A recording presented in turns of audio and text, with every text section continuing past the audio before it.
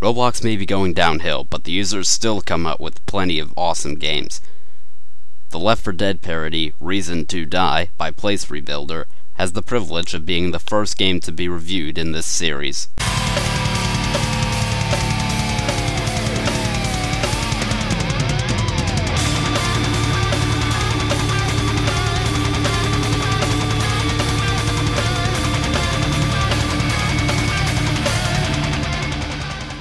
As you can see, Reason to Die has quickly climbed to the top of the most popular places of all time.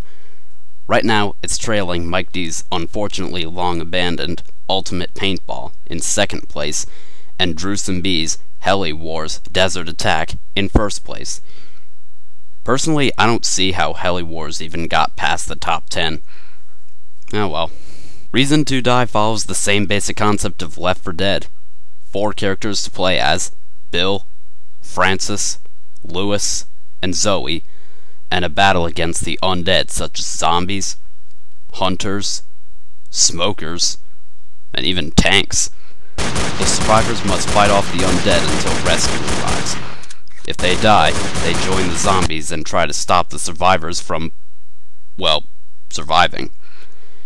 If the zombies kill all the remaining survivors before rescue arrives, the zombies win.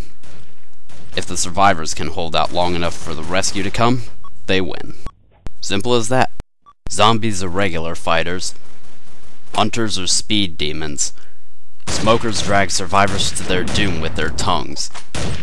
Tanks are huge, tough zombies that can throw concrete. And boomers? Well, they're pretty much worthless. Zombies don't tend to put up much of a fight when they're alone. Unless they're a tank or a smoker. But you'd be amazed when they're in packs. Even zombies use teamwork. Hell yeah. Take that, you bitches. Now this is, oh my god. That is a lot of fire. Did I mention that people like to spam Molotovs and pipe bombs? Ugh, what a fucking waste of a last resort. Pipe bombs and Molotovs are intended as a last resort or when you're in some sort of emergency. They're not supposed to be spammed repeatedly. And if you plan to be a zombie, prepare to be spawn killed. A lot.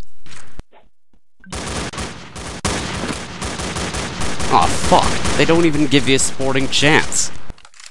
And sometimes the script that changes the camera glitches and you're looking out in the middle of nowhere. What the fuck am I supposed to be looking at? Even though the game does have its fair share of flaws, it's still definitely a game worth visiting. The game isn't every man for himself. There's always someone back there to help you out.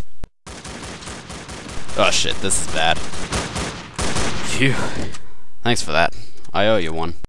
Now let's kick some zombie ass. So, I highly recommend this game if you want to try. Oh shit!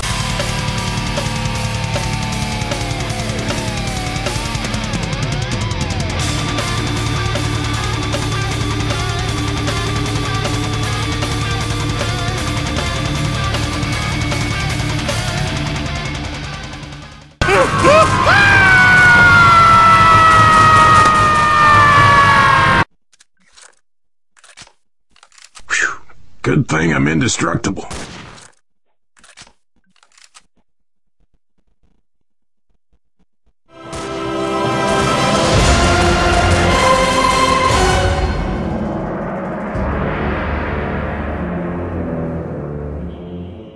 Bullshit.